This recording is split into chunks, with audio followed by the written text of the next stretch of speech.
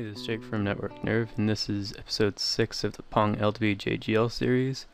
And in this tutorial, we're probably going to go over the ball that collides with the paddle. So we're going to make a new class, call it Entity Ball, and then we're going to extend Entity, and add our constructor. So we're going to make a few variables. So public long last collision, and this will be used for later reference for collision detection. And we're going to set a few things in the constructor as well. This dot speed is divided by 2. This dot position x is equal to Pong dot display width divided by 2, and this dot width divided by 2. This dot position y is equal to Pong display height display height divided by 2 minus this dot height divided by 2, and this will set the ball in the center of the screen and make it go a little slower so the game is actually playable, but you can change that if you want. And we're going to set the motion so it starts moving when the game is played. Set speed,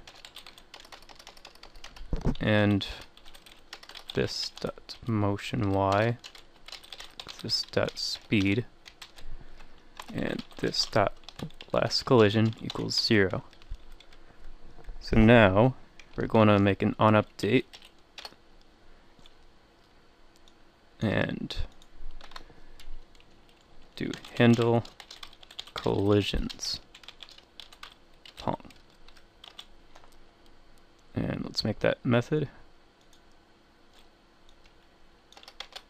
And this will be the function that handles all collisions between paddles and the sides of the screen.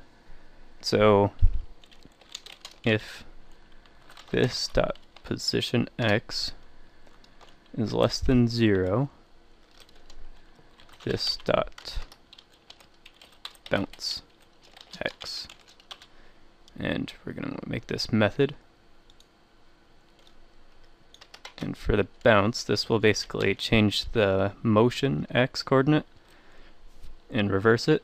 So this dot motion x equals negative this dot motion x. We're also going to make a bounce y. This dot private void bounce y. This dot motion y is equal to negative this dot motion y. So now go back to your handle collisions function and do this dot position x plus this dot width is bigger than Pong dot display width, this dot bounce x. So now we're going to set another if statement. This dot position y is less than 0. This dot bounce y. And for the last one, this dot position y plus this dot height is bigger than Pong dot display height, and make it bounce y. So now that we created the ball class, we're going to want to go into Pong and initialize it.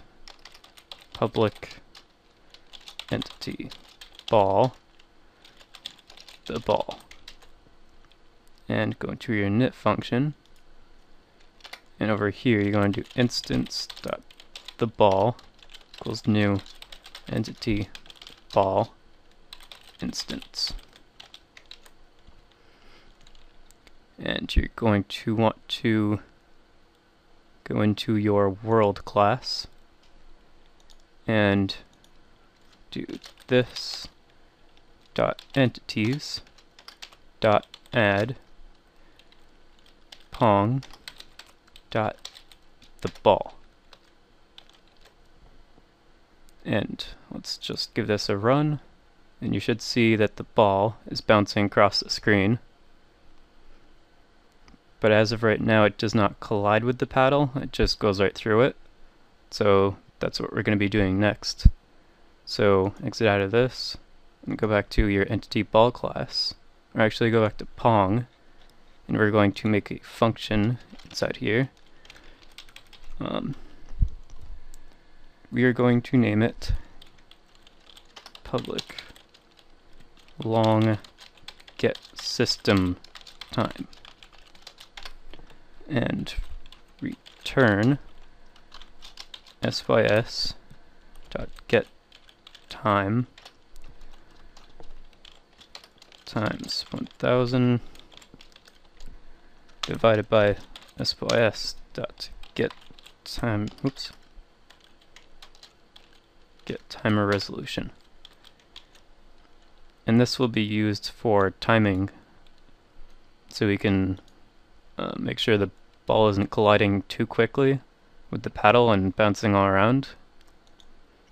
So go back into your entity ball class and go to handle collisions, and we are going to want to make a boolean called collision and set it to this dot rect dot intersects with Pong dot the player dot rect. Then make an if statement and do if collision and Pong dot get system time minus this last collision is bigger than 1000, and do this dot bounce x and this dot last collision equals Pong dot get system time. So basically what we did is we got a boolean that checks if the ball is colliding with the player, which you can see right here, and then we've checked if it's colliding, and it's been basically 1000 since the last collision, which is about a second.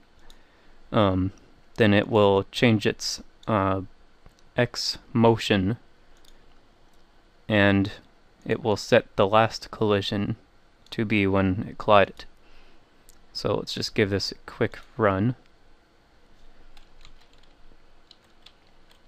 And let's try to get this ball to collide with the paddle. Yep, as you can see it collided right there. Let's just give this another test before we're happy with it. And you can see it collided again. So that should be good for this tutorial. In the next tutorial I'll probably going over the enemy paddle that will play against you. So I will see you in the next tutorial.